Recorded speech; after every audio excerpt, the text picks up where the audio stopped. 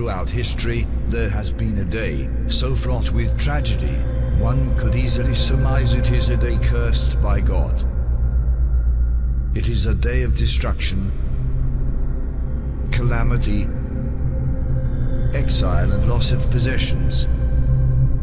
A day of fear. A day of mourning. But why has there been so much suffering on this day? What is the mystery of the 9th of Av?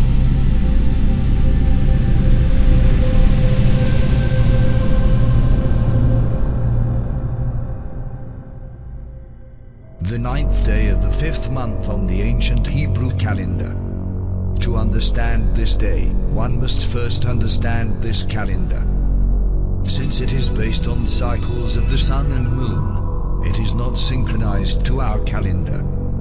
The 9th day falls on a different day each year in July or August. A Hebrew day begins at sundown and ends at sundown the next day. But why is this day so cursed?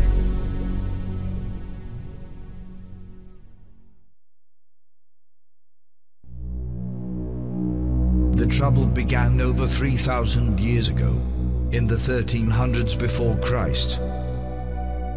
The ancient Israelites, after breaking their bondage and leaving the comforts of Egypt behind, seek the promised land. Led by Moses, they spent nearly a year in the desert of Sinai. But they complain of the hardships all the while.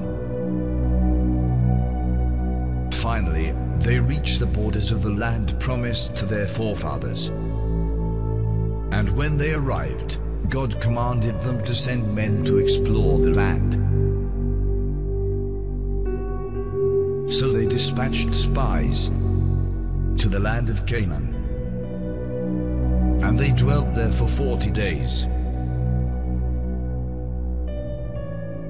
And indeed it was flowing with milk and honey. And the spies returned on the 8th of Av, with the fruit of the land. But they reported of many strong peoples there, and armies, and walled cities. And they were like grasshoppers in their sight. And the Israelites feared for the lives of their women and children, even after all the miracles they witnessed God perform. The parting of the Red Sea, and the drowning of the Egyptian soldiers, the wheels of their chariots, found in 1978, still resting at the bottom. The manna from heaven, and the splitting of the rock for water, which still stands to this day in Saudi Arabia. Yet they grumble against God, and they nearly stone Moses. So they refused to enter the famed land of milk and honey, despite what God had told them, that he would deliver them there. And the children of Israel wept.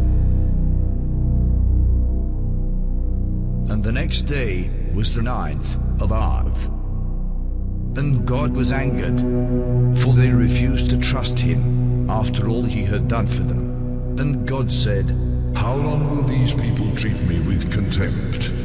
How long will they refuse to believe in me? I will strike them down." So Moses pleaded with God for forgiveness of his people, and God forgave them. But he forbade them to enter the land. Yet they decided to go anyway. And Moses pleaded with his people not to disobey God, but they attempted anyway, and were sorely defeated.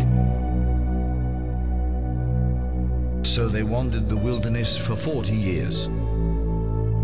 Not one of them lived to see the land promised to Abraham, Isaac, and Jacob. Not even Moses was allowed to enter the promised land. He could only gaze upon it from afar. And so began the curse of the 9th of Av.